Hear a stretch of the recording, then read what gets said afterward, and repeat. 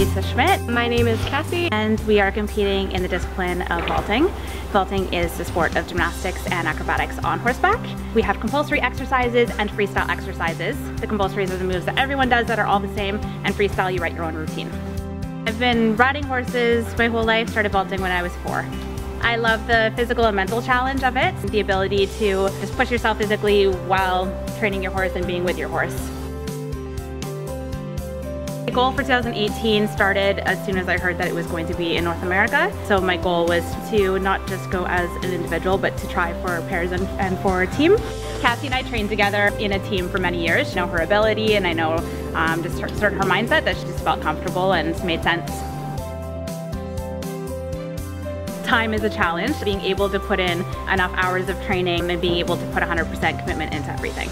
Most of my inspiration from the young girls that I coach, just seeing their enthusiasm, is when you see a young girl try out vaulting for the first time and how they fall in love with it. Their whole heart is just beaming, and it's kind of cool to just see that raw energy. Just helps me remind me of why I'm doing it. We have a challenge for you to get involved. Grab a pairs partner or a friend and show us your acrobatics or gymnastics skills on the ground, and take a picture or a video, and you have a chance to win tickets to the World Equestrian Games for spectator package.